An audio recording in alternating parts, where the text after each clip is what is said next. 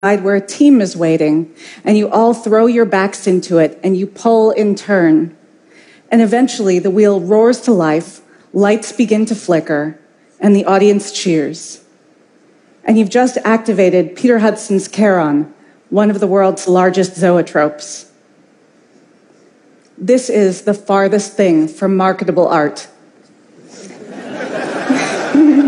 It's huge, it's dangerous, it takes a dozen people to run, and it doesn't go with the sofa.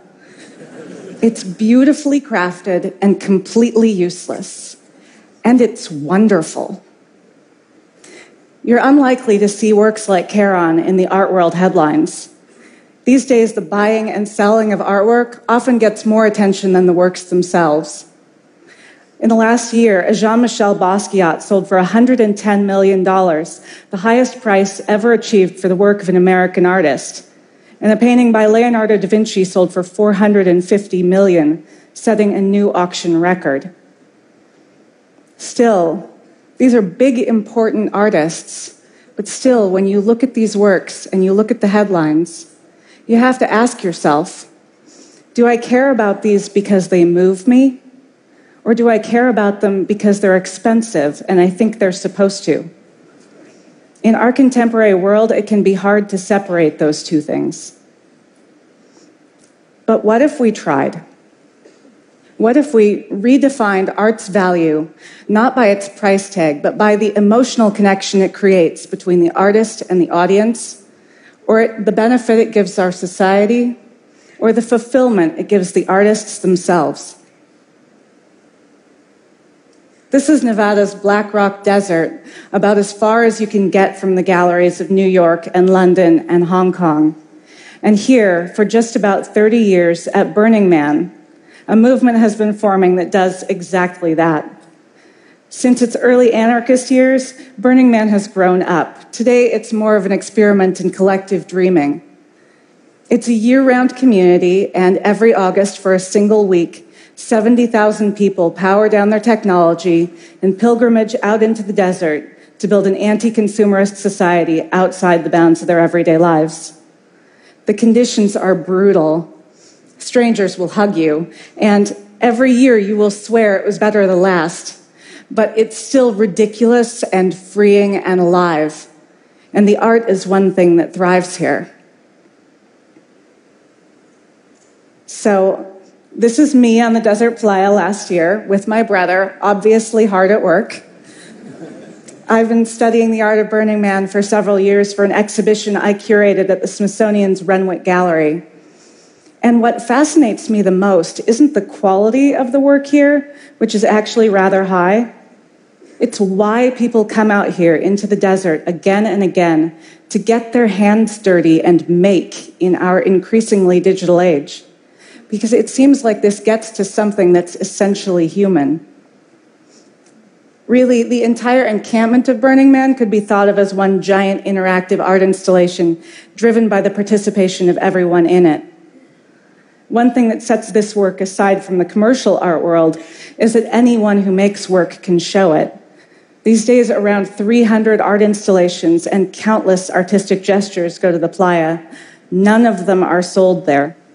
At the end of the week, if the works aren't burned, artists have to cart them back out and store them. It's a tremendous labor of love. Though there's certainly a Burning Man aesthetic pioneered by artists like Kate Raudenbush and Michael Christian, much of the distinctive character of the work here comes from the desert itself.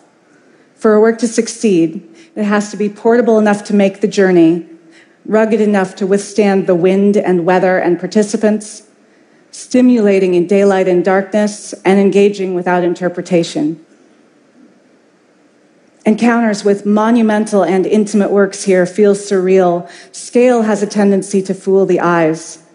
What looked enormous in an artist's studio could get lost on playa, but there are virtually no spatial limits, so artists can dream as big as they can build. Some pieces bowl you over by their grace, and others by the sheer audacity it took to bring them here. Burning Man's irreverent humor comes out in pieces like Rebecca Waite's Church Trap, a tiny country chapel set precariously on a wooden beam like a mousetrap that lured participants in to find religion.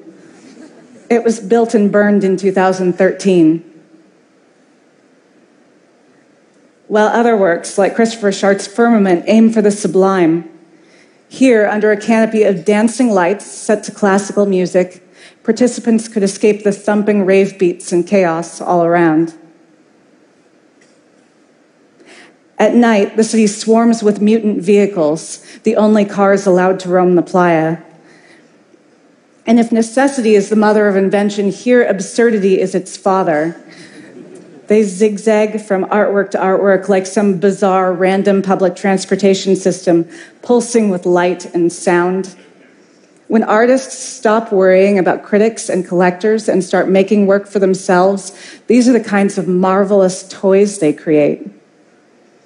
And what's amazing is that by and large, when people first come to Burning Man, they don't know how to make this stuff.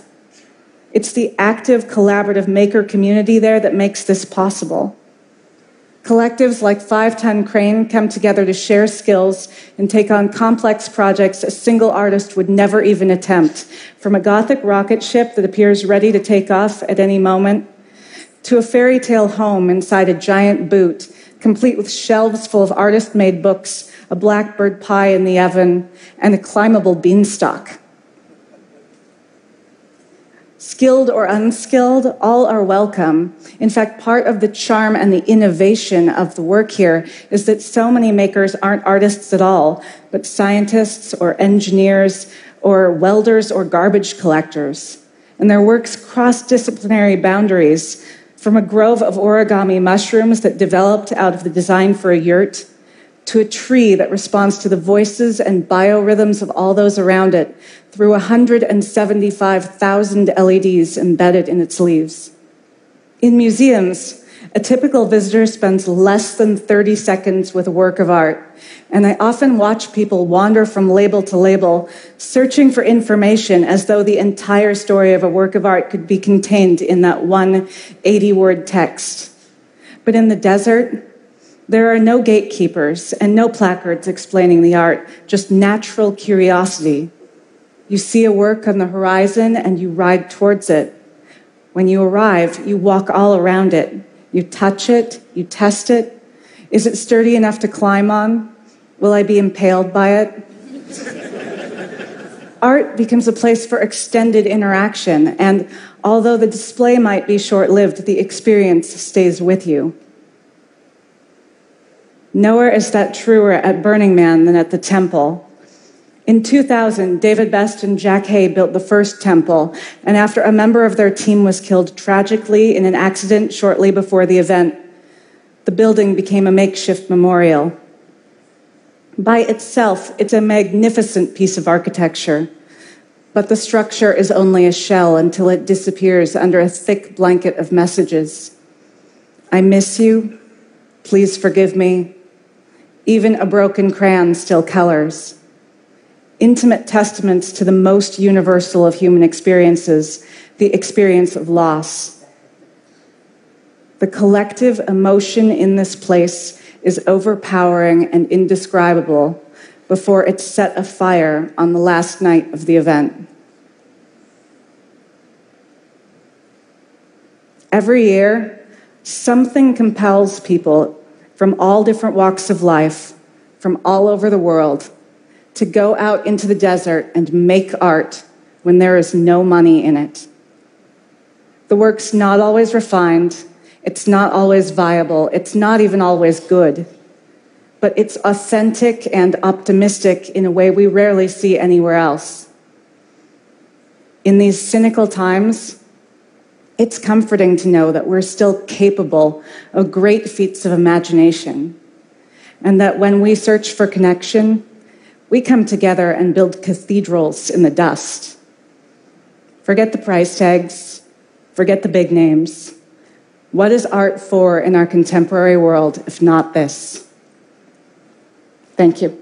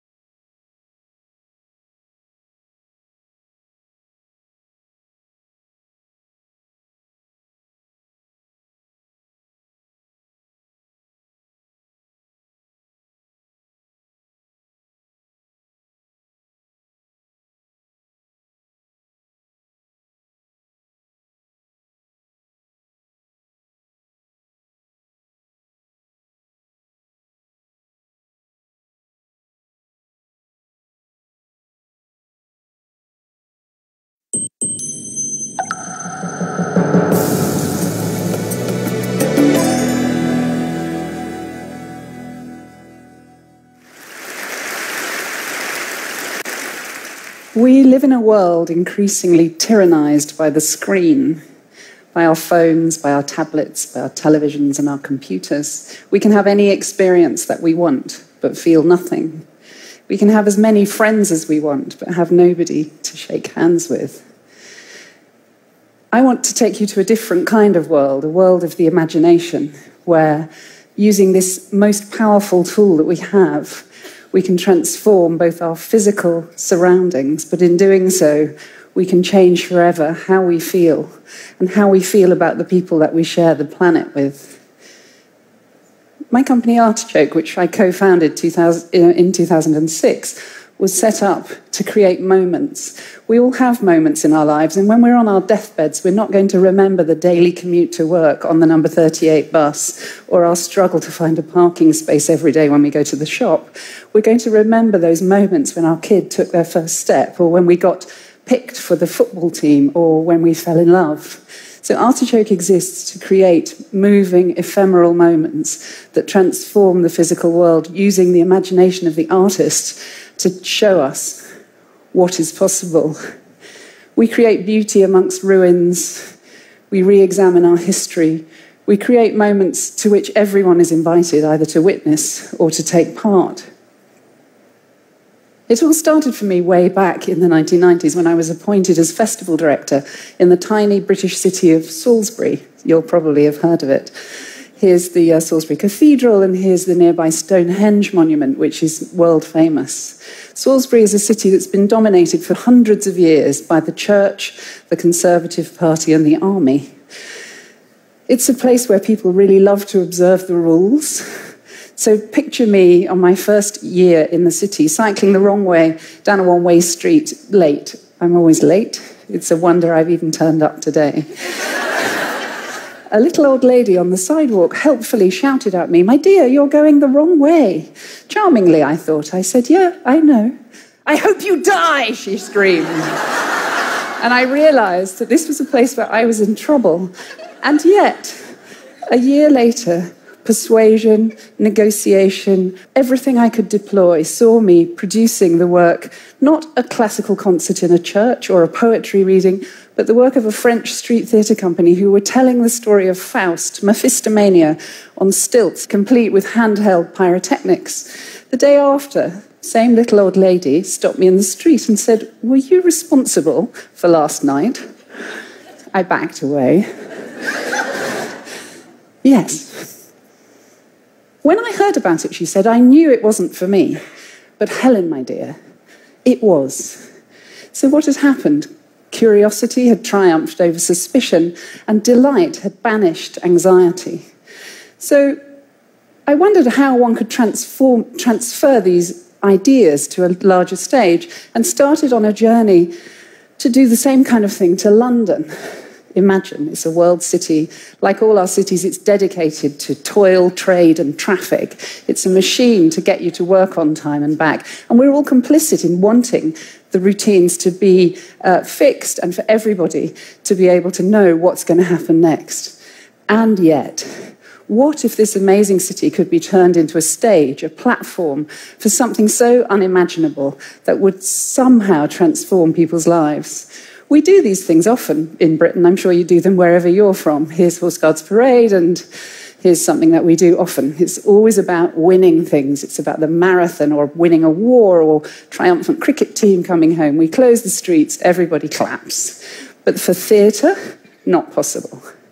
Except a story told by a French company, a saga about a little girl and a giant elephant that came to visit for 4 days, and all I had to do was persuade the public authorities that shutting the city for 4 days was something completely normal.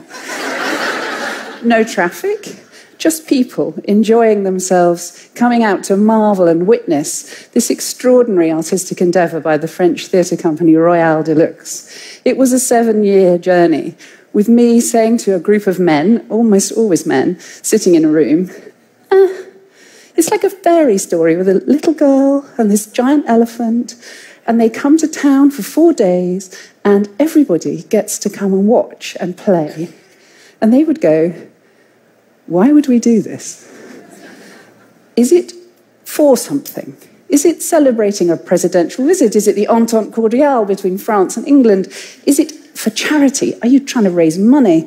And I'd say, none of these things.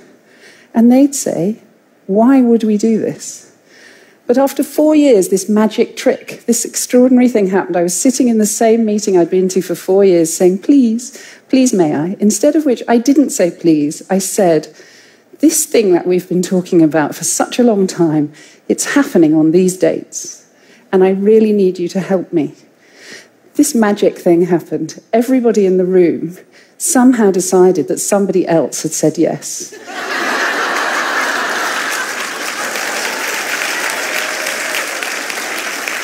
They decided that they were not being asked to take responsibility. Or maybe the bus planning manager was being asked to take responsibility for planning the bus diversions.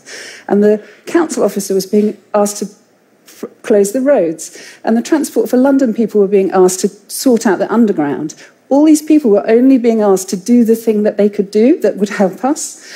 Nobody was being asked to take responsibility. And I, in my innocence, thought, well, I'll take responsibility for what turned out to be 1 million people on the street. It was our first show. It was our first show, and it changed the nature of the appreciation of culture, not in a gallery, not in a theatre, not in an opera house, but live and on the streets, transforming public space for the broadest possible audience, people who would never buy a ticket to see anything. So there we were, we'd finished, and we've continued to produce work of this kind. As you can see, the company's work is astonishing, but what's also astonishing is the fact that permission was granted. And you don't see any security. And this was 9 months after terrible terrorist bombings that had ripped London apart. So I began to wonder whether it was possible to do this kind of stuff in even more complicated circumstances. We turned our attention to Northern Ireland, the north of Ireland, depending on your point of view. This is a map of England, Scotland, Wales, and Ireland, the island to the left. For generations, it's been a place of conflict. The largely Catholic Republic in the south and the largely Protestant loyalist community, hundreds of years of conflict. British troops on the streets for over 30 years. And now, although there is a peace process, this is today in this city called Londonderry, if you're a loyalist, called Derry, if you're a Catholic. But everybody calls it home. And I began to wonder whether there was a way in which the community tribalism could be addressed through art and the imagination. This is what the communities do every summer. Each community, this is a bonfire filled with effigies and insignia from the people that they hate on the other side. This is the same from the loyalist community. And every summer they burn them. They're right in the center of town. So we turned to here, to the Nevada desert, to Burning Man, where people also do bonfires, but with a completely different set of values. Here you see the work of David Best and his extraordinary temples, which are built during the Burning Man event and then incinerated on the Sunday. So we invited him and his community to come, and we recruited from both sides of the political and religious divide, young people, unemployed people, people who would never normally come across each other or speak to each other. And out of their extraordinary work rose a temple to rival the two cathedrals that exist in the town, one Catholic and one Protestant. But this was a temple to no religion, for everyone, for no community, but for everyone. And we put it in this place where everyone told me nobody would come. It was too dangerous. It was sat between two communities. I just kept saying, but it's got such a great view. And again, that same old question, why wouldn't we do this? What you see in the picture is the beginning of 426 primary school children who were walked up the hill by the head teacher who didn't want them to lose this opportunity. And just as happens in the Nevada desert, though in slightly different temperatures, the people of this community, 65,000 of them, turned out to write their grief, their pain, their hope, their hopes for the future, their love, because in the end, this is only about love. They live in a post-conflict society, lots of post-traumatic stress, high suicide, and yet, for this brief moment, and it would be ridiculous to assume that it was more than that, somebody like Kevin, a Catholic whose father was shot when he was 9, upstairs in bed. Kevin came to work as a volunteer, and he was the first person to embrace the elderly Protestant lady who came through the door on the day we opened the temple to the public. It rose up, it sat there for 5 days, and then we chose from our little tiny band of non-sectarian builders who'd given us their lives for this period of months to make this extraordinary thing. And we chose from them the people who would incinerate it. And here you see the moment when, witnessed by 15,000 people who turned out on a dark, cold March evening, the moment when they decided to put their enmity behind them, to inhabit this shared space where everybody had an opportunity to say the things that had been unsayable, to say out loud, "You hurt me and my family, but I forgive you." And together, they watched as members of their community let go this thing that was so beautiful, but was as hard to let go of as those thoughts and feelings that had gone into making it.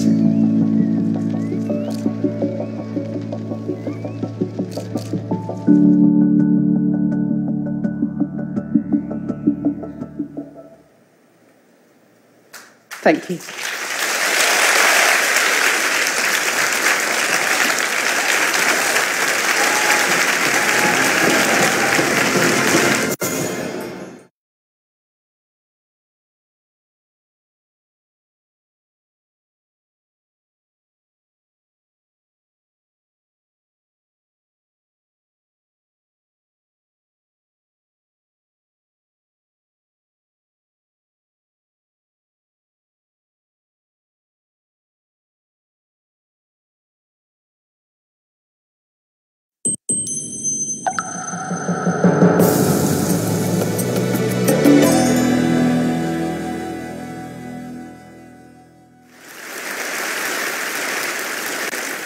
This theater is built on Copacabana, which is the most famous beach in the world. But 25 kilometers away from here, in the north zone of Rio, lies a community called Villa Cruzeiro. And roughly 60,000 people live there. Now, the people here in Rio mostly know Villa Cruzeiro from the news. And unfortunately, news from Villa Cruzeiro often is not good news. But Villa Cruzeiro is also the place where our story begins. 10 years ago, we first came to Rio to shoot a documentary about life in the favelas. Now, we learned that favelas are informal communities. They emerged over the years when immigrants from the countryside came to the cities looking for work. Like cities within the cities, known for problems with crime, poverty, and the violent drug war between police and the drug gangs. So what struck us was that these were communities that the people who lived there had built with their own hands, without a master plan, and like a giant work in progress. Where we're from, in Holland, everything is planned. We even have rules for how to follow the rules.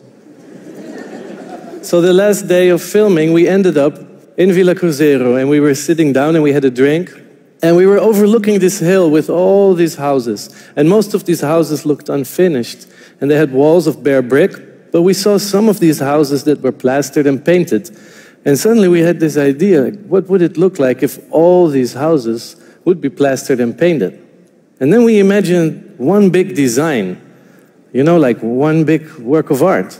Like, who would expect something like that in a place like this? So we thought, would that even be possible? So first we started to count the houses, but we soon lost count. But somehow the idea stuck. We had a friend. He ran an NGO in Villa Cruzeiro. His name was Nanko, and he also liked the idea. He said, you know, everybody here would pretty much love to have their houses plastered and painted. It's when a house is finished. So he introduced us to the right people, and Vitor and Mauri became our crew. We picked 3 houses in the center of the community, and we start here. We made a few designs, And everybody liked this design of a boy flying a kite the best. So we started painting, and the first thing we did was to paint everything blue. And we thought that looked already pretty good. But they hated it. The people who lived there really hated it. They said, "What did you do? You painted our house in exactly the same color as the police station." In a favela, that is not a good thing. Also the same color as the prison cell. So we quickly went ahead and we painted the boy. And then we thought we were finished. We were really happy. But still, it wasn't good because the little kids started coming up to us and they said, "You know, there's a boy flying a kite, but where is this kite?" We said, it's art. You know, you have to imagine the kite. And they said, no, we want to see the kite. So we quickly installed the kite way up high on the hill so that you could see the boy flying the kite and you could actually see a kite. So the local news started writing about it, which was great. And then even Guardian wrote about it. Notorious slum becomes open air gallery. So, encouraged by this success, we went back to Rio for a second project, and we stumbled upon this street. It was covered in concrete to prevent mudslides, and somehow we saw a sort of river in it. And we imagined this river to be a river in Japanese style, with koi carp swimming upstream. So we decided to paint that river. And we invited Rob Admiral, who is a tattoo artist, and he specialized in the Japanese style. So little did we know that we would spend almost an entire year painting that river together with Giovanni and Robinho and Vitor, who lived nearby. And we even moved into the neighborhood when one of the guys that lived on the street, Elias, told us that we could come and live in his house together with his family, which was fantastic. Unfortunately, during that time, another war broke out between the police and the drug gang.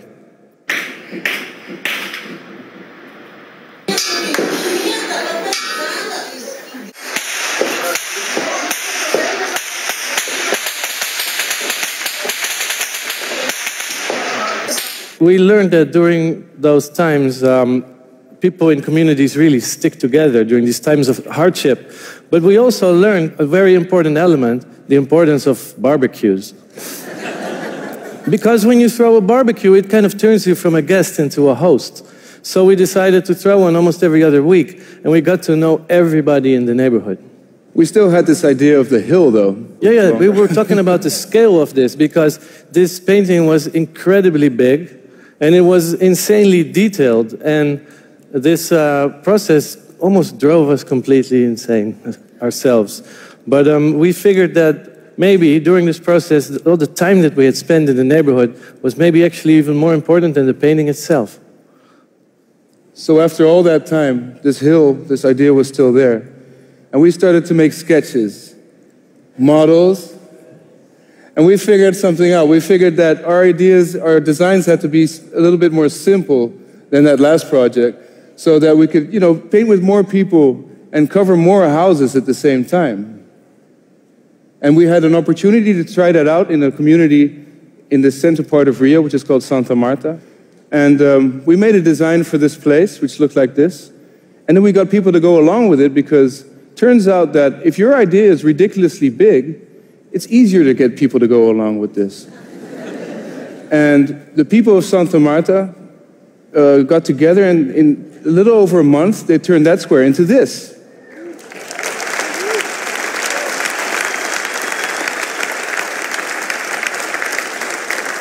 And this image somehow went all over the world. So then we received an unexpected phone call from the Philadelphia Mural Arts Program. And they had this question, if this idea, our approach, if this would actually work in North Philly, which is one of the poorest neighborhoods in the United States. So we immediately said yes. Now we had no idea how, but it seemed like a very interesting challenge. So we did exactly the same as we did in Rio, and we moved into the neighborhood and started barbecuing.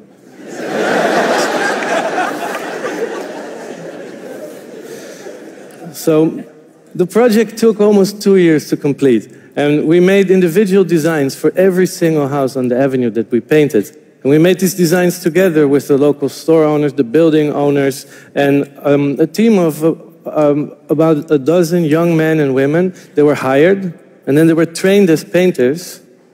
And together, they transformed their own neighborhood, the whole street, into a giant patchwork of color.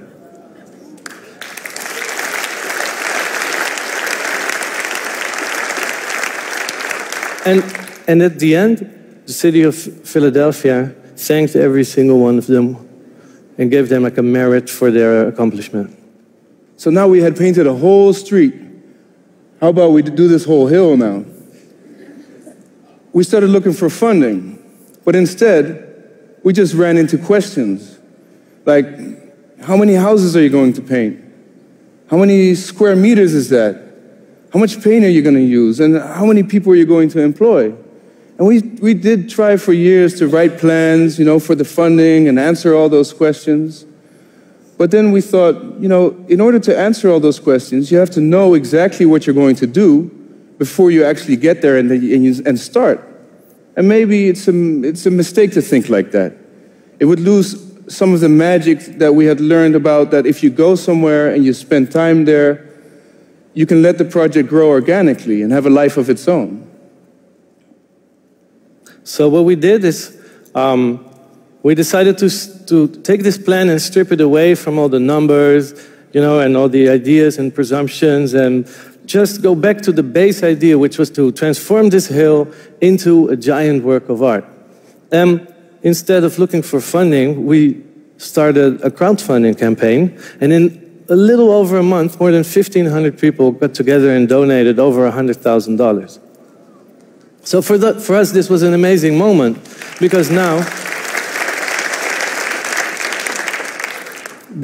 we finally had the freedom to use all the lessons that we had learned and create a project that was built the same way that the favela was built, from the ground on up, bottom up, with no master plan. So we went back and we employed Angelo, and he's a local artist from Villa Cruzeiro, very talented guy, and he knows almost everybody there. And then we employed Elias, our former landlord, who invited us into his house, and he's a master of construction. Together with them, we decided where to start. We picked this spot in Villa Cruzeiro, and houses are being plastered as we speak. And the good thing about them is that they are deciding which houses goes next. They're even printing T-shirts, they're putting up banners, explaining everything to everybody, and talking to the press. This article about Angelo that appeared. So while this is happening, we're bringing this idea all over the world. So like the project we did in Philadelphia, we're also invited to do workshops, for instance, in Curaçao. And right now we're planning a huge project in Haiti. So the favela was not only the place where this idea started, it was also the place that made it possible to work without a master plan, because these communities are informal. This was the inspiration. And in a communal effort, together with the people, you can almost work like in an orchestra, where you have 100 instruments playing together to create a symphony. So we want to thank everybody who wanted to become part of this dream and supported us along the way. And we are looking at continuing. Yeah, and so one day, pretty soon, when the colors start going up on these walls, we hope more people will join us and join this big dream. And so that maybe one day, the whole of Villa Cruzeiro will be painted. Thank you.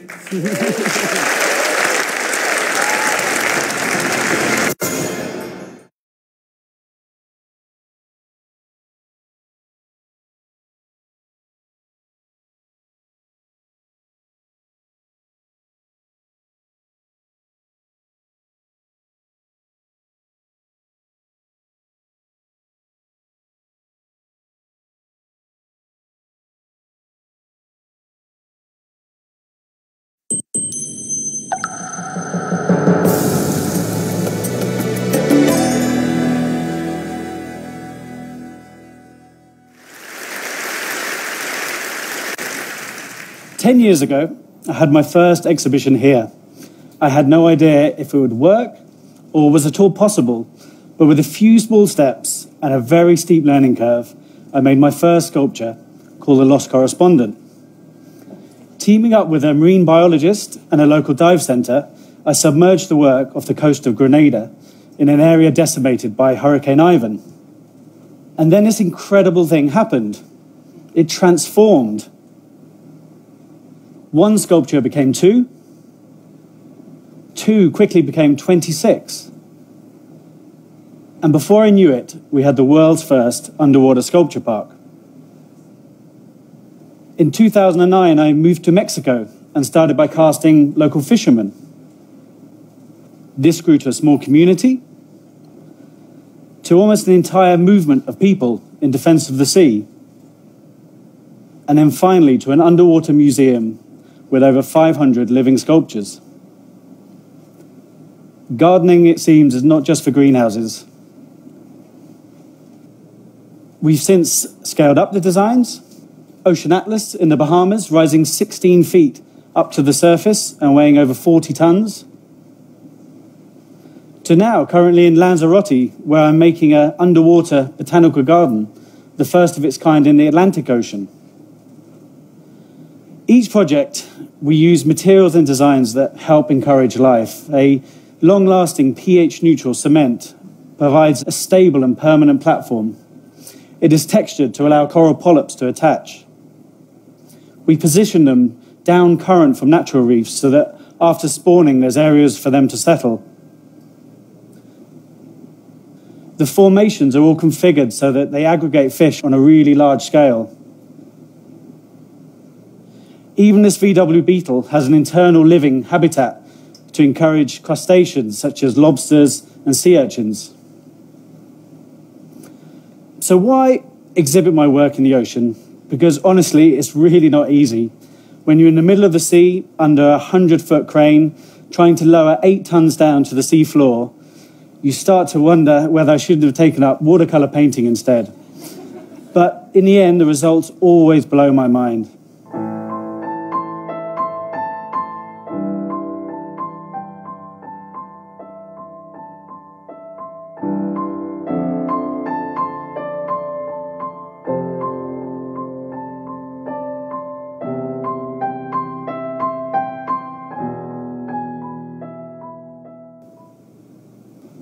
The ocean is the most incredible exhibition space an artist could ever wish for. You have amazing lighting effects, changing by the hour, explosions of sand covering the sculptures in a cloud of mystery, a unique timeless quality, and a procession of inquisitive visitors, each lending their own special touch to the site.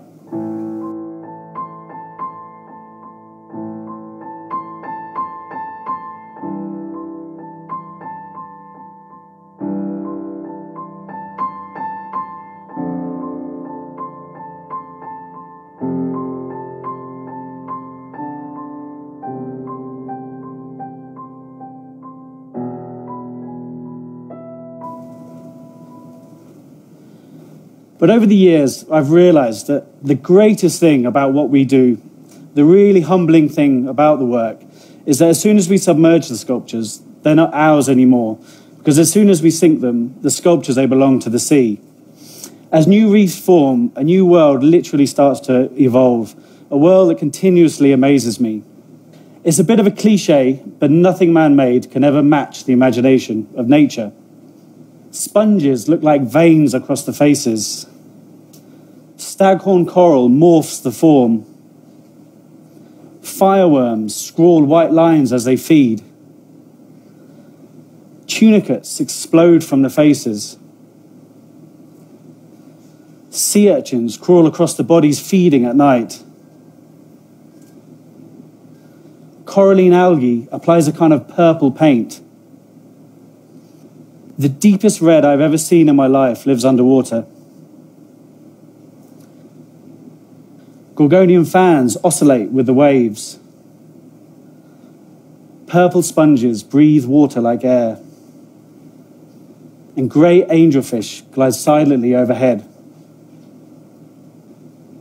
And the amazing response we've had to these works tells me that we've managed to plug into something really primal, because it seems that these images translate across the world, and that's made me focus on my responsibility as an artist and about what I'm trying to achieve.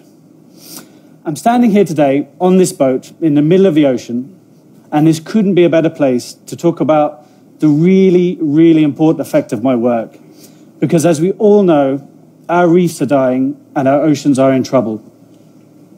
So here's the thing. The most used, searched, and shared image of all my work thus far is this. And I think this is for a reason, or at least I hope it is. What I really hope is that people are beginning to understand that when we think of the environment and the destruction of nature, that we need to start thinking about our oceans too. Since building these sites, we've seen some phenomenal and unexpected results.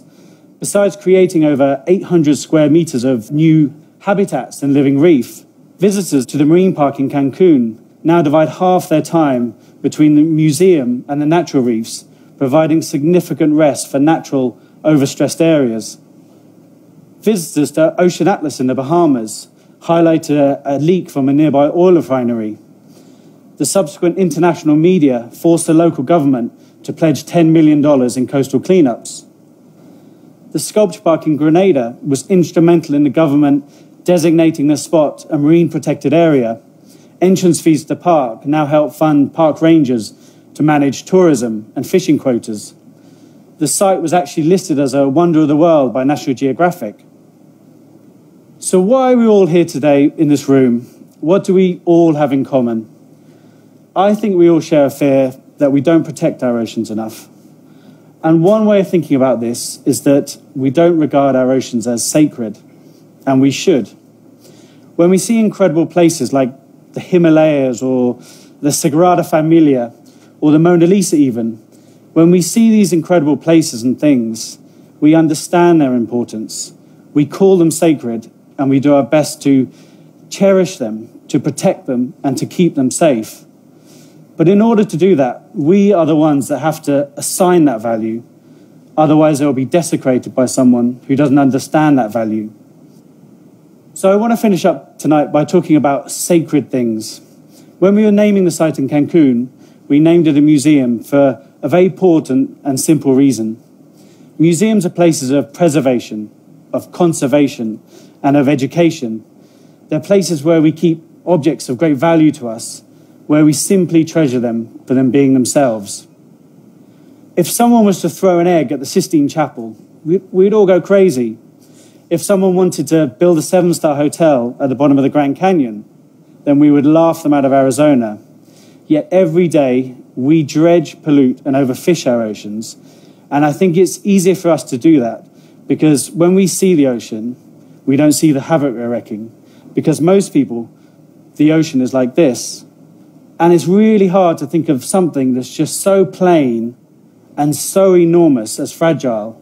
It's simply too massive, too vast, too endless.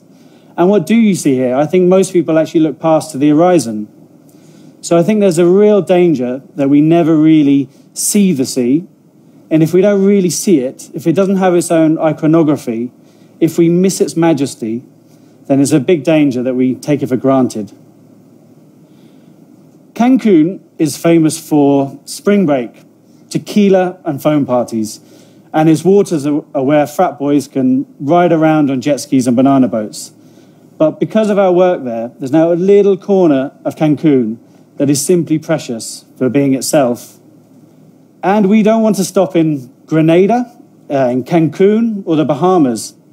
Just last month, I installed these 4 horsemen of the apocalypse in the Thames River in central London, right in front of the Houses of Parliament, putting a stark message about climate change in front of the people that have the power to help change things. Because for me, this is just the beginning of the mission. We want to team up with other inventors, creators, philanthropists, educators, biologists to see better futures for our oceans. And we want to see beyond sculpture, beyond art even. Say you're a 14-year-old kid from the city and you've never seen the ocean, and instead of getting taken to the Natural History Museum or an aquarium, you get taken out to the ocean, to an underwater Noah's Ark, which you can access through a dry glass viewing tunnel, where you could see all the wildlife of the land be colonized by the wildlife of the ocean. Clearly, it would blow your mind. So let's think big and let's think deep. Who knows where our imaginations and willpower can lead us? I hope that by bringing our art into the ocean, that not only do we take advantage of amazing creativity and visual impact of the setting, that they were also giving something back. And by encouraging new environments to thrive, and in some way opening up a new, or maybe it's a really old way of seeing the seas as delicate, precious places worthy of our protection. Our oceans are sacred. Thank you.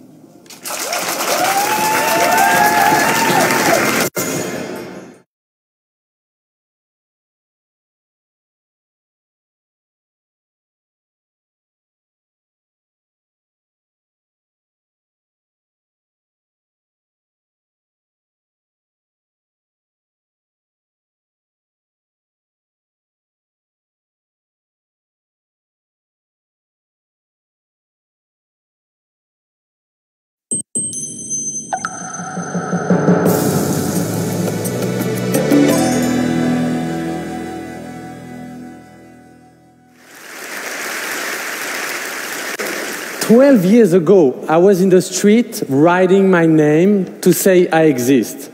Then I went to taking photos of people to paste them on street to say they exist. From the suburbs of Paris to the wall of Israel and Palestine, the rooftop of Kenya to the favelas of Rio. Paper and glue, as easy as that. I asked a question last year, can art change the world? Well, let me tell you, in terms of changing the world, there have been a lot of competition this year, because the Arab Spring is still spreading. The Eurozone has collapsed. What else? The Occupy movement, you know, find a voice. And I still have to speak English constantly, so there have been a lot of change. So when I had my TED Wish last year, I said, look, I'm going to switch my concept. You are going to take the photos, you're going to send them to me, I'm going to print them and send them back to you. Then you're going to paste them where it makes sense for you to place your own statement. This is inside out. 100,000 posters have been printed this year. Those are the kind of posters, let me show you. And we keep sending more every day. This is the size. Just a regular piece of paper with a little bit of ink on it. This one was from Haiti. When I announced my wish last year, hundreds of people stood up and said they wanted to help us. But I say it has to be under the condition I have always worked. No credit, no logos, no sponsoring. A week later, a handful of people were there, ready to rock and empower the people on the ground who wanted to change the world. These are the people I want to talk to you about today.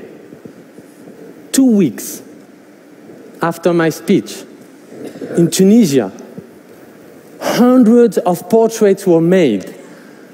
And they pasted every single portrait of the dictator by their own photos.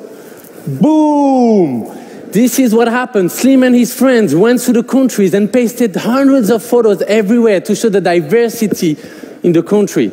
They really make inside out their own project. Actually, that photo was pasted in a police station, and what you see on the ground are ID cards of all the photos of people being tracked by the police. Russia. Chad wanted to fight against homophobia in Russia. He went with his friend in front of every Russian embassy in Europe and stand there with their photo to say, we have rights. They used Inside Out as a platform for protest. Karachi, Pakistan. Charmin is actually here. She organized a TEDx action out there and made all the unseen faces of the city on the walls in her town. And I want to thank her today. North Dakota. Standing Rock Nation in this Turtle Island. DJ Two Beers from the Dakota Lakota tribe wanted to show that the Native American are still here. The 7th generation are still fighting for their rights. He pasted up portraits all over his reservation, and he's here also today. Each time I'm getting a wall in New York, I'm using his photos to continue spreading the project. Juarez. You heard the border, one of the most dangerous borders in the world. Monica have taken thousands of portraits with a group of photographers and covered the entire border.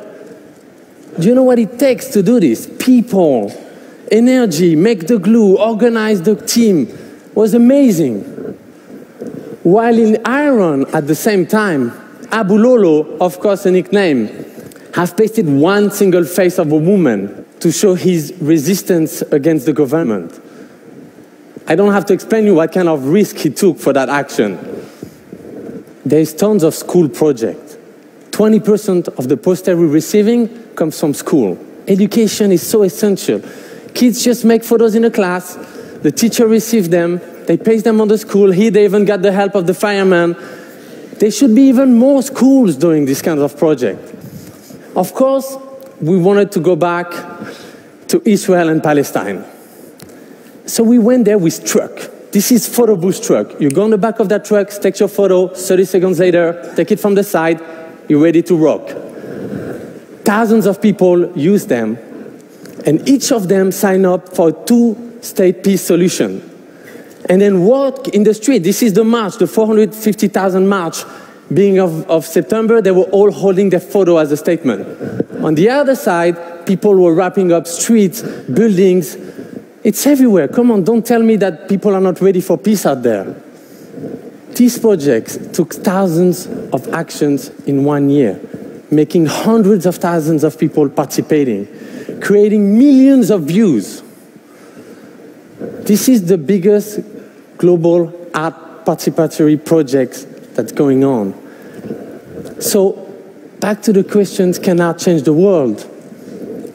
Maybe not in 1 year, that's the beginning. But maybe we should change the question, can art change people's lives? From what I've seen this year, yes. And you know what? It's just the beginning. Let's turn the world inside out together. Thank you. Thank you.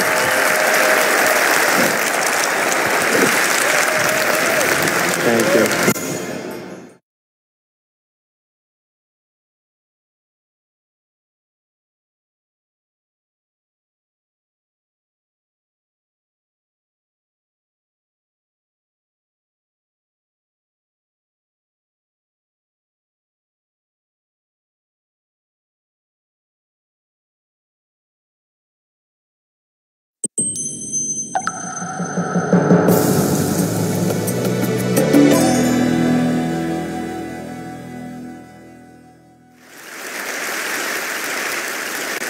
I consider it my life's mission to convey the urgency of climate change through my work. I've traveled north to the Arctic to capture the unfolding story of polar melt, and south to the equator to document the subsequent rising seas. Most recently, I visited the icy coast of Greenland and the low-lying islands of the Maldives, connecting two seemingly disparate but equally endangered parts of our planet. My drawings explore moments of transition, turbulence, and tranquility in the landscape, allowing viewers to emotionally connect with a place you might never have the chance to visit. I choose to convey the beauty as opposed to the devastation. If you can experience the sublimity of these landscapes, perhaps you'll be inspired to protect and preserve them. Behavioral psychology tells us that we take action and make decisions based on our emotions above all else. And studies have shown that art impacts our emotions more effectively than a scary news report. Experts predict ice-free Arctic summers as early as 2020, and sea levels are likely to rise between 2 and 10 feet by century's end. I have dedicated my career to illuminating these projections with an accessible medium, one that moves us in a way that statistics may not. My process begins with traveling to the places at the forefront of climate change. On site, I take thousands of photographs, and back in the studio, I work from both my memory of the experience and the photographs to create very large-scale compositions, sometimes over 10 feet wide. I draw with soft pastel, which is dry, like charcoal, but colors. I consider my work drawings, but others call them painting. I cringe, though, when I'm referred to as a finger painter. But I don't use any tools, and I have always used my fingers and palms to manipulate the pigment on the paper. Drawing is a form of meditation for me. It quiets my mind. I don't perceive what I'm drawing as ice or water. Instead, the image is stripped down to its most basic form of color and shape. Once the piece is complete, I can finally experience the composition as a whole, as an iceberg floating through glassy water or a wave cresting with foam. On average, a piece this size takes me about, as you can see, 10 seconds.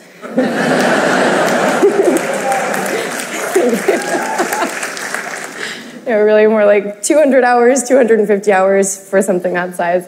But I've been drawing ever since I could hold a crayon, really. My mom was an artist, and growing up, we always had art supplies all over the house. My mother's love of photography propelled her to the most remote regions of the earth. And my family and I were fortunate enough to join and support her on these adventures. We rode camels in northern Africa and mushing on dog sleds near the North Pole. In August of 2012, I led my first expedition, taking a group of artists and scholars up the northwest coast of Greenland. My mother was originally supposed to lead this trip. She and I were in the early stages of planning, as we had intended to go together, when she fell victim to a brain tumor. The cancer quickly took over her body and mind, and she passed away 6 months later. During the months of her illness, though, her dedication to the expedition never wavered, and I made a promise to carry out her final journey. My mother's passion for the Arctic echoed through my experience in Greenland, and I felt the power and the fragility of the landscape.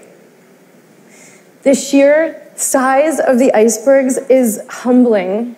The ice fields are alive with movement and sound in a way that I never expected. I expanded the scale of my compositions to give you that same sense of awe that I experienced. Yet while the grandeur of the ice is evident, so too is its vulnerability. From our boat, I could see the ice sweating under the unseasonably warm sun. We had a chance to visit many of the Inuit communities in Greenland that now face huge challenges. The locals spoke to me of vast areas of sea ice that are no longer freezing over as they once did, and without ice, their hunting and harvesting grounds are severely diminished, threatening their way of life and survival. The melting glaciers in Greenland are one of the largest contributing factors to rising sea levels, which have already begun to drown some of our world's lowest-lying islands.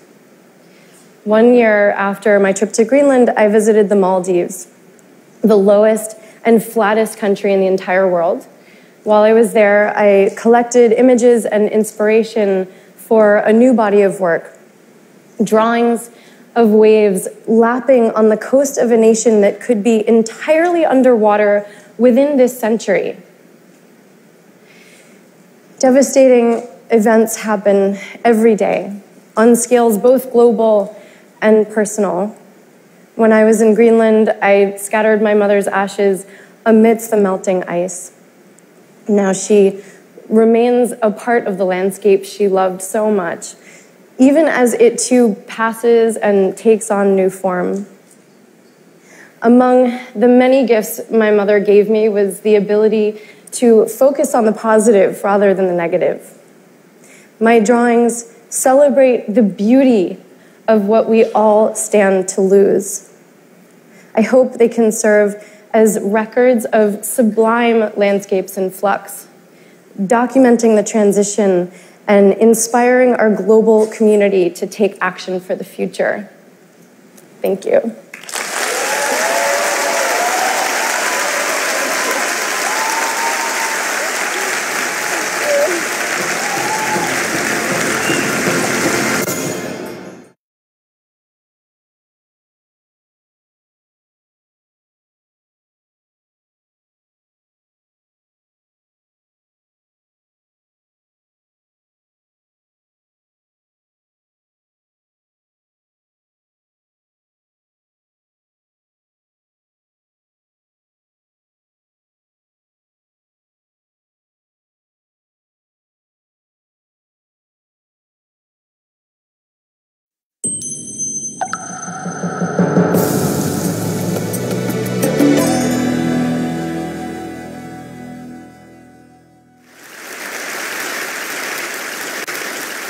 story is about taking imagination seriously.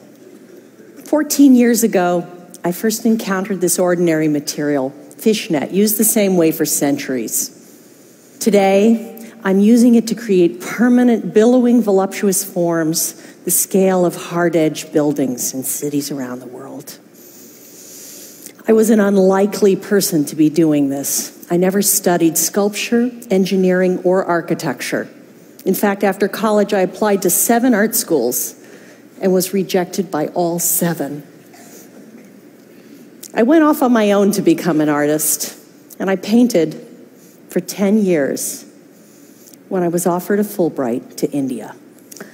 Promising to give exhibitions of paintings, I shipped my paints and arrived in Mahabalipuram. The deadline for the show arrived. My paints didn't. I had to do something. This fishing village was famous for sculpture, so I tried bronze casting. But to make large forms was too heavy and expensive. I went for a walk on the beach, watching the fishermen bundle their nets into mounds on the sand. I'd seen it every day, but this time I saw it differently. A new approach to sculpture, a way to make volumetric form without heavy, solid materials. My first satisfying sculpture was made in collaboration with these fishermen. It's a self-portrait titled Wide Hips. We hoisted them on poles to photograph. I discovered their soft surfaces revealed every ripple of wind in constantly changing patterns. I was mesmerized.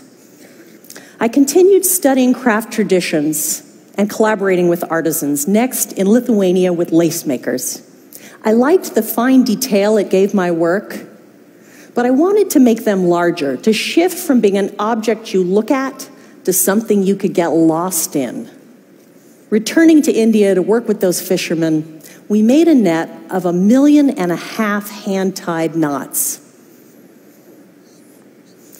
Installed briefly in Madrid, thousands of people saw it, and one of them was the urbanist Manuel Sola Morales, who was redesigning the waterfront in Porto, Portugal.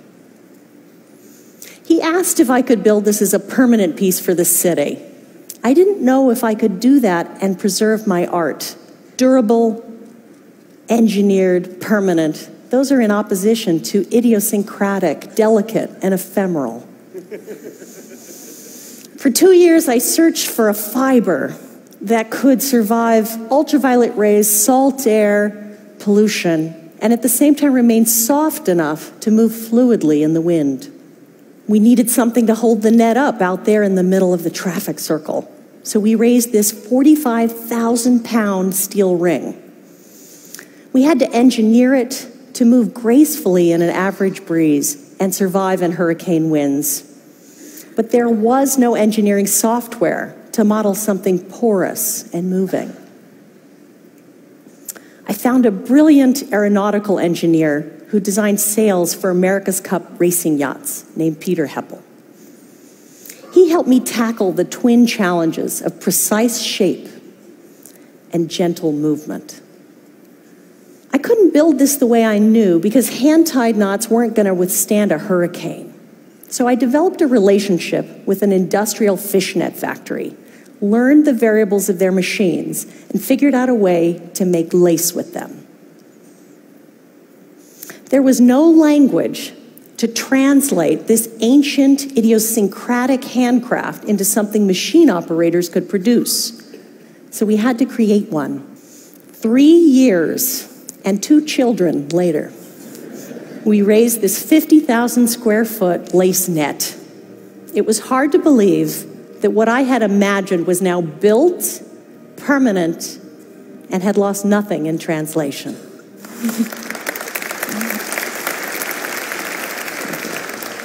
This intersection had been bland and anonymous. Now it had a sense of place. I walked underneath it for the first time. As I watched the wind's choreography unfold, I felt sheltered and at the same time connected to limitless sky. My life was not going to be the same.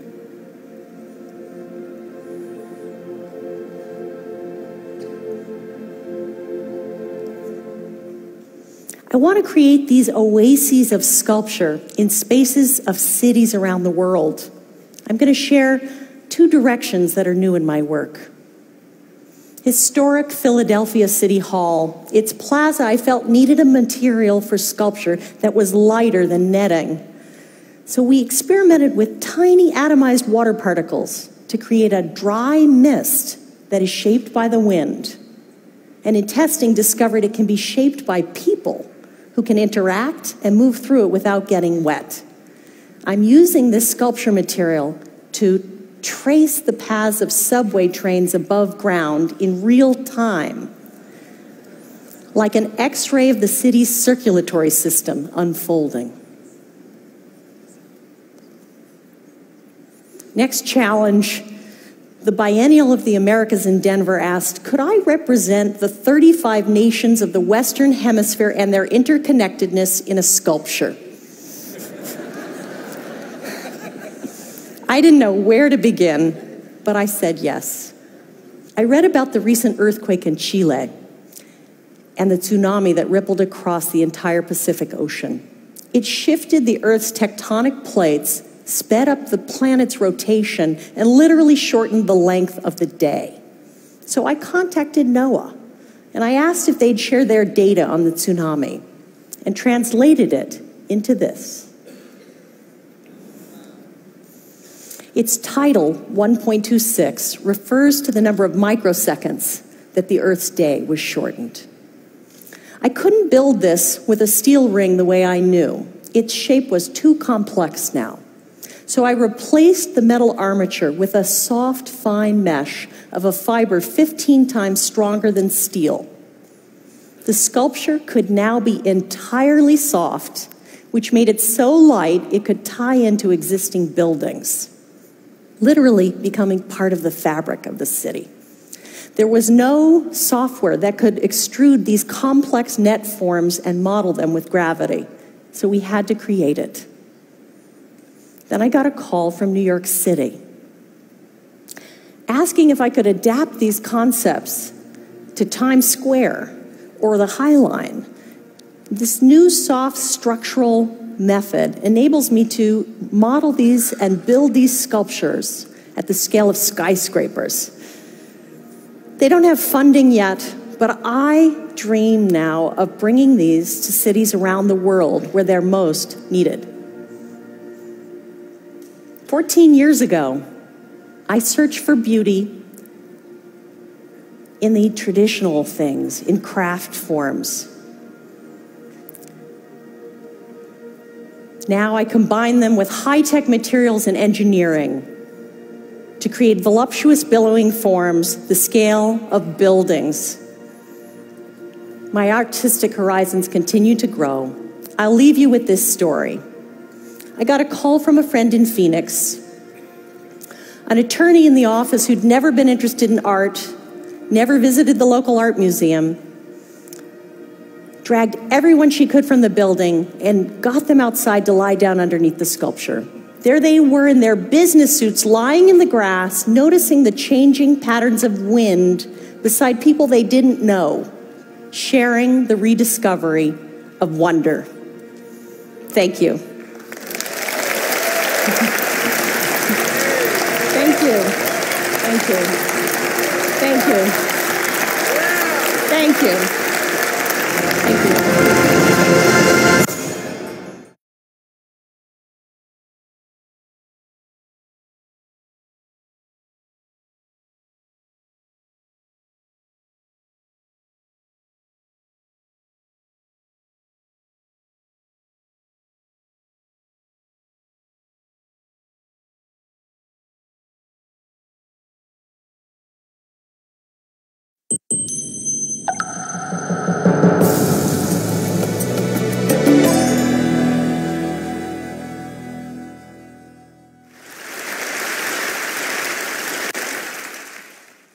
I'm a potter, which seems like a fairly humble vocation. I know a lot about pots. I spent about 15 years making them. One of the things that really excites me in my artistic practice and being trained as a potter is that you very quickly learn how to make great things out of nothing.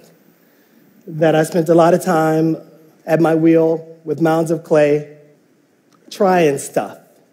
And that the limitations of my capacity, my ability, was based on my hands and my imagination. That if I wanted to make a really nice bowl and I didn't know how to make a foot yet, I would have to learn how to make a foot. That process of learning has been very, very helpful to my life. I feel like as a potter, you also start to learn how to shape the world. There have been times in my artistic capacity that I've wanted to reflect on other really important moments in the history of the US, the history of the world, where tough things happened. But how do you talk about tough ideas without separating people from that content? Could I use art like these old discontinued fire hoses from Alabama to talk about the complexities of a moment of civil rights in the 60s? Is it possible to talk about my father and I doing labor projects? My dad was a roofer, construction guy. He owned small businesses. And at 80, he was ready to retire, and his tar kettle was my inheritance. Now, a tar kettle doesn't sound like much of an inheritance. It wasn't. It was stinky, and it took up a lot of space in my studio. But I asked my dad if he would be willing to make some art with me, if we could reimagine this kind of nothing material as something very special. And by elevating the material and my dad's skill, could we start to think about tar just like clay in a new way, shaping it differently, helping us to imagine what was possible. After clay, I was then kind of turned on to lots of different kinds of materials, and my studio grew a lot because I thought, well, it's not really about the material, it's about our capacity to shape things. I became more and more interested in ideas and more things that were happening just outside my studio. Just to give you a little bit of context, I live in Chicago. I live on the South Side now. I'm a West Sider. For those of you who are not Chicagoans, that won't mean anything. But if I didn't mention that I was a West Sider, there would be a lot of people in the city that were very upset. The neighborhood that I live in is Grand Crossing. It's a neighborhood that has seen better days. It is not a gated community by far. There's lots of abandonment in my neighborhood. And while I was kind of busy making pots and busy making art and having a good art career, there was all of this stuff that was happening just outside my studio. All of us know about failing housing markets and the challenges of blight. And I feel like we talk about it with some of our cities more than others, but I think a lot of our US cities and beyond have the challenge of blight, abandoned buildings that people no longer know what to do anything with. And so I thought, is there a way that I could start to think about these buildings as an extension or an expansion of my artistic practice? And that if I was thinking along with other creatives, architects, engineers, real estate finance people, that us together might be able to kind of think in more complicated ways about the reshaping of cities. And so I bought a building. The building was really affordable. We tricked it out.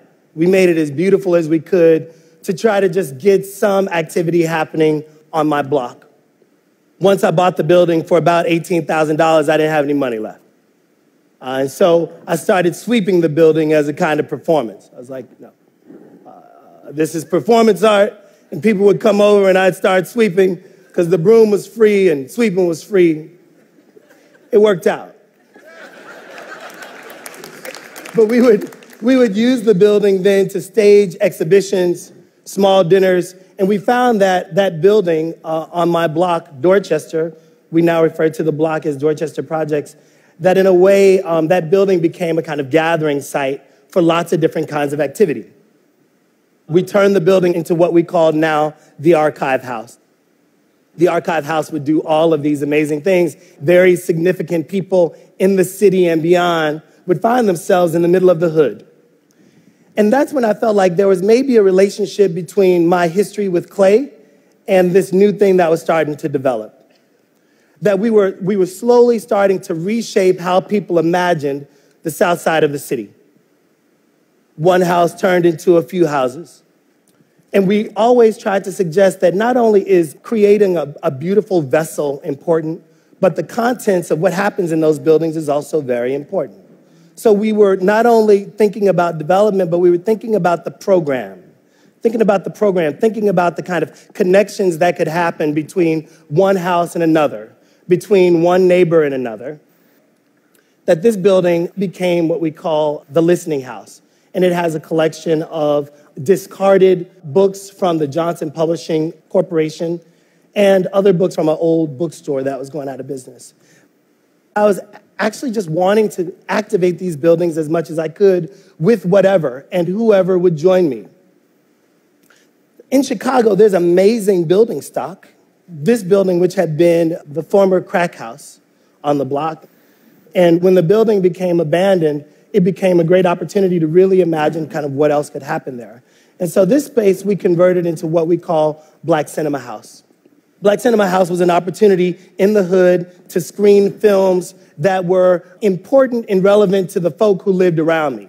That if we wanted to show an old Melvin Van Peebles film, we could. If we wanted to show Car Wash, we could. That would be awesome. The building we soon outgrew, and we had to move to a larger space. Black Cinema House, which was made from just a small piece of clay, had to grow into a much larger piece of clay, which is now my studio. What I realized was that for those of you who are zoning junkies, that some of the things that I was doing in these buildings that had been left behind, they were not the uses by which the buildings were built. And that there are city policies that say, hey, a house that is residential needs to stay residential. But what do you do in neighborhoods when ain't nobody interested in living there? That the people who have the means to leave have already left. What do we do with these abandoned buildings? And so I was trying to wake them up using culture. We found that that was so exciting for folk, and people were so responsive to the work that we had to then find bigger buildings. By the time we found bigger buildings, there was in part the resources necessary to think about those things. In this bank that we call the Arts Bank, it was in pretty bad shape. There were about 6 feet of standing water. It was a difficult project to finance because banks weren't interested in the neighborhood, because people weren't interested in the neighborhood, because nothing had happened there. It was dirt. It was nothing. It was nowhere. And so we just started imagining what else could happen in this building.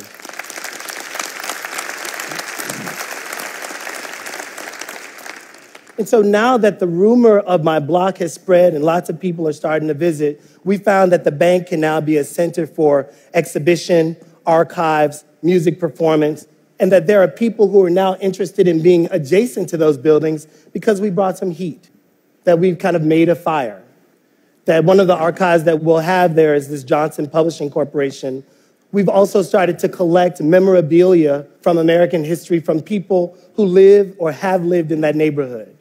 Some of these images are degraded images of Black people, kind of histories of very challenging content, and where better than a neighborhood that with young people who are constantly asking themselves about their identity to talk about some of the complexities of race and class.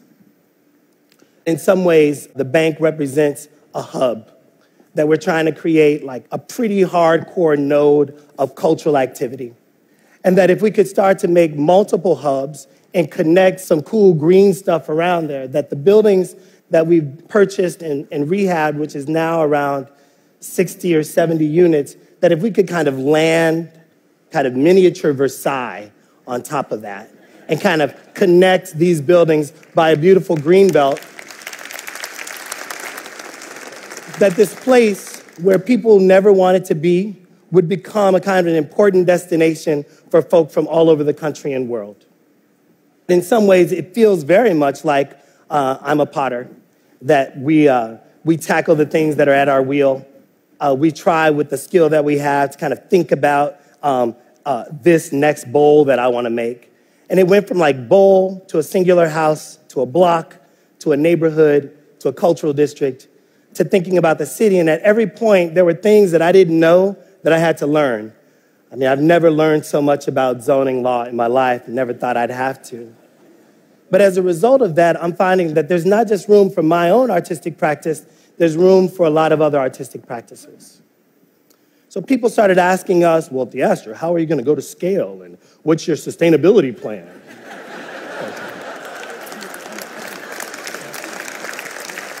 And what I found was that I couldn't export myself. That what seems necessary in cities like Akron, Ohio, and Detroit, Michigan, and Gary, Indiana, is that there are people in those places who already believe in those places. They're already dying to make those places beautiful. And that often those people who are passionate about a place are disconnected from the resources necessary to make cool things happen, or disconnected from a contingency of people that could help make things happen. So now we're starting to give advice around the country on how to start with what you got, how to start with the things that are in front of you, how to make something out of nothing, how to reshape your world at a wheel or at your block or at the scale of the city. Thank you so much.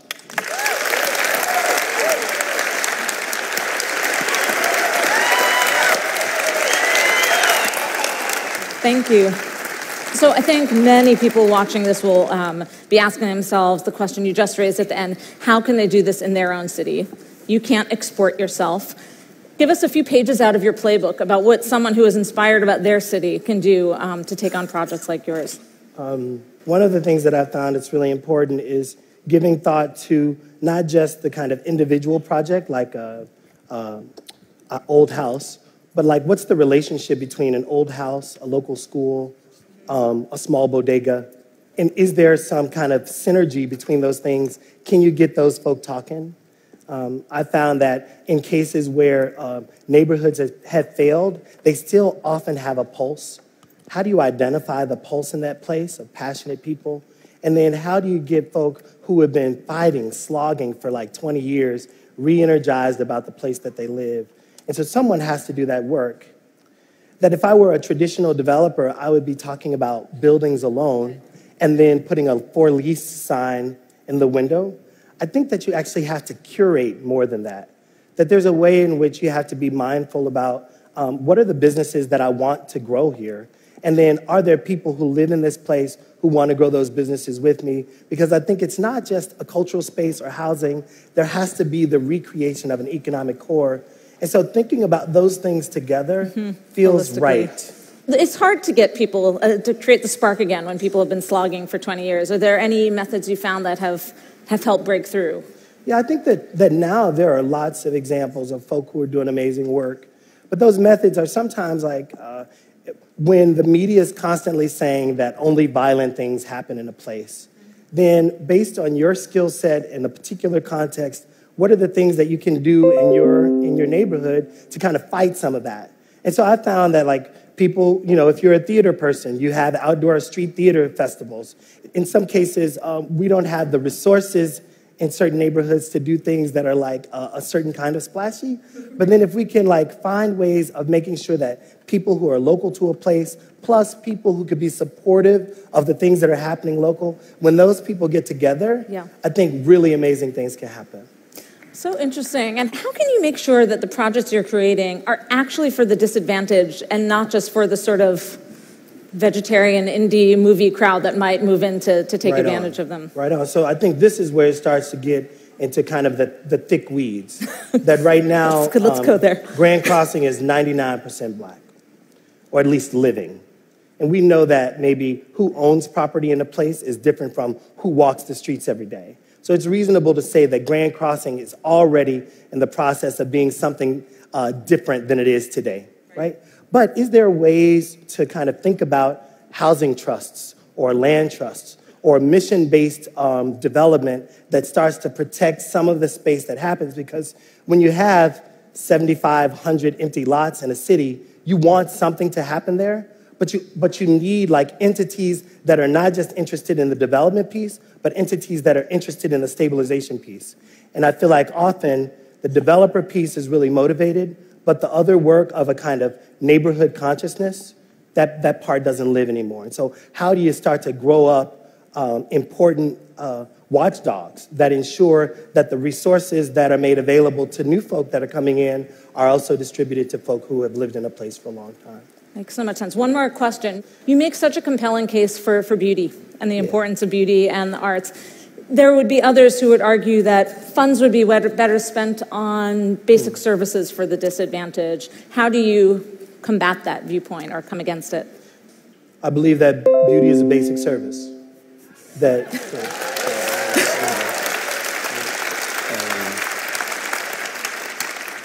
often what I've found is that when there are resources that have not been made available to certain under-resourced cities or neighborhoods or communities, that sometimes culture is the thing that helps to ignite, and that I can't do everything, but I think that there's a way in which if you can start with culture and get people kind of reinvested in their place, other kinds of adjacent amenities start to grow, and then people can make a demand that's a poetic demand, and the political demands that are necessary to wake up our cities, they also become very poetic.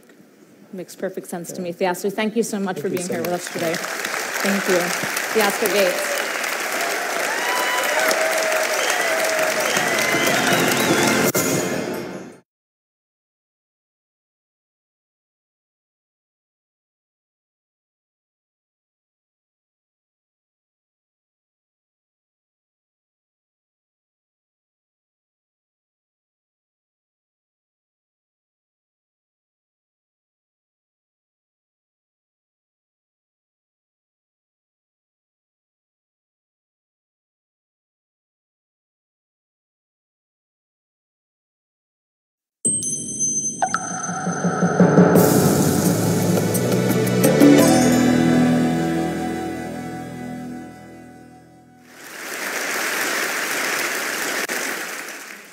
%54% of the world's population lives in our cities.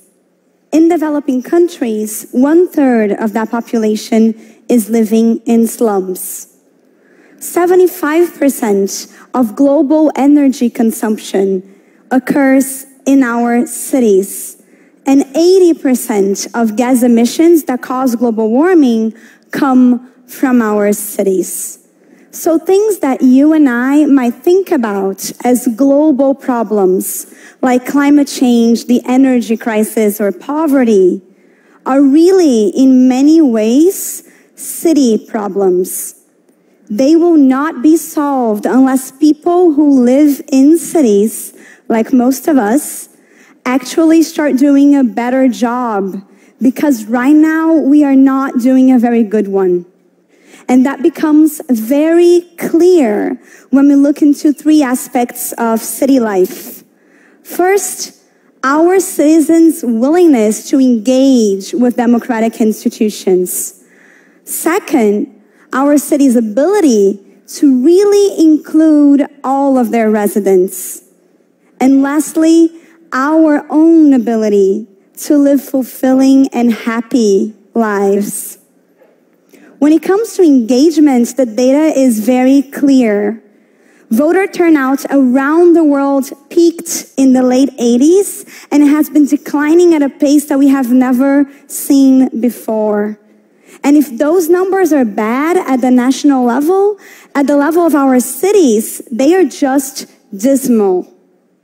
In the last 2 years, 2 of the world's most consolidated, oldest democracies, the US and France, held nationwide municipal elections. In France, voter turnout hit a record low. Almost 40% of voters decided not to show up. In the US, the numbers were even scarier. In some American cities, voter turnout was close to 5%. I'll let that sink in for a second. We're talking about democratic cities in which 95% of people decided that it was not important to elect their leaders. The city of LA, a city of 4 million people, elected its mayor with just a bit over 200,000 votes. That was the lowest turnout the city had seen in 100 years. Right here in my city of Rio, in spite of mandatory voting, almost 30% of the voting population chose to either annul their votes or stay home and pay a fine in the last mayoral elections. When it comes to inclusiveness, our cities are not the best cases of success either. And again, you don't need to look very far in order to find proof of that. The city of Rio is incredibly unequal. This is Leblon. Leblon is the city's richest neighborhood. And this is Complexo do Alemão. This is where over 70,000 of the city's poorest residents live. Leblon has an HDI, a Human Development Index, of 0.967. That is higher than Norway, Switzerland, or Sweden. Complexo do Alemão has an HDI of 0.711. It sits somewhere in between the HDI of Algeria and Gabon. So Rio, like so many cities across the global south, is a place where you can go from Northern Europe to Sub-Saharan Africa in the space of 30 minutes. If you drive, that is. If you take public transit, it's about 2 hours. And lastly, perhaps most importantly, cities with the incredible wealth of relations that they enable could be the ideal places for human happiness to flourish. We like being around people. We are social animals. Instead, countries where urbanization has already peaked seem to be the very countries in which cities have stopped making us happy. The United States population has suffered from a general decrease in happiness for the past 3 decades. And the main reason is this. The American way of building cities has caused good quality public spaces to virtually disappear in many, many American cities. And as a result, they have seen a decline of relations, of the things that make us happy. Many studies show an increase in solitude and a decrease in solidarity, honesty, and social and civic participation. So, how do we start building cities that make us care? Cities that value their most important asset, the incredible diversity of the people who live in them. Cities that make us happy.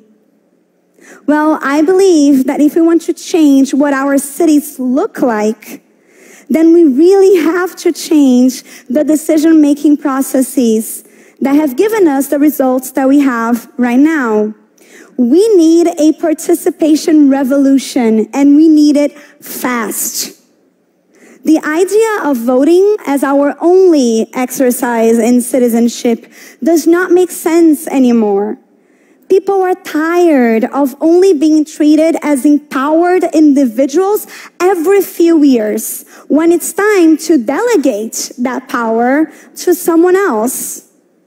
If the protests that swept Brazil in June 2013 have taught us anything, is that every time we try to exercise our power outside of an electoral context, we are beaten up, humiliated, or arrested. And this needs to change. Because when it does, not only will people re-engage with the structures of representation, but also complement these structures with direct, effective, and collective decision-making. Decision-making of the kind that attacks inequality by its very inclusive nature. Decision-making of the kind that can change our cities into better places for us to live. But there is a catch, obviously. Enabling widespread participation and redistributing power can be a logistical nightmare. And there's where technology can play an incredibly helpful role by making it easier for people to organize, communicate, and make decisions without having to be in the same room at the same time. Unfortunately for us, when it comes to fostering democratic processes, our city governments have not used technology to its full potential. So far, most city governments have been effective at using tech to turn citizens into human sensors who serve authorities with data on the city, potholes, fallen trees, or broken lamps. They have also, to a lesser extent, invited people to participate on improving the outcome of decisions that were already made for them. Just like my mom when I was 8, and she told me that I had a choice. I had to be in bed by 8 p.m., but I could choose my pink pajamas or my blue pajamas. That's not participation. And in fact, governments have not been very good at using technology to enable participation on what matters. The way we allocate our budget, the way we occupy our land, and the way we manage our natural resources. Those are the kinds of decisions that can actually impact global problems that manifest themselves in our cities. The good news is, and I do have good news to share with you, we don't need to wait for governments to do this. I have reason to believe that it's possible for citizens to build their own structures of participation. 3 years ago, I co-founded an organization called Meu Rio. And we make it easier for people in the city of Rio to organize around causes and places that they care about in their own city and have an impact on those causes and places every day. In these past 3 years, Meu Rio grew to a network